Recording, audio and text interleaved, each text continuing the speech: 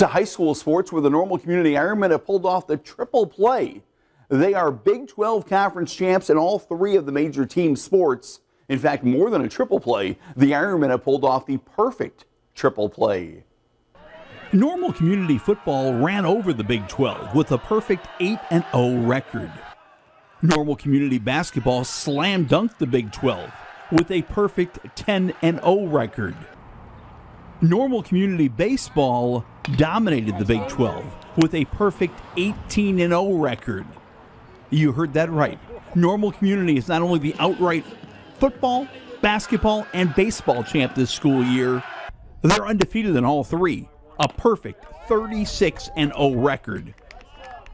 I'd be just humbled if we could get in that conversation with our football program and our basketball program, and we were able to do this year in both of those sports, and the other great things that are going on in Normal with Alliance and our wrestlers and our swimmers and our musicians and our drama productions. We got a lot of great things going on in Normal Community. It's nice, yeah. It's really cool having a school that's winning about every sport you can have.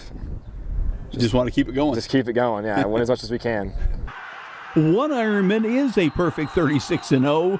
Dexter Niekamp, a football all-stater, a basketball star, a baseball slugger.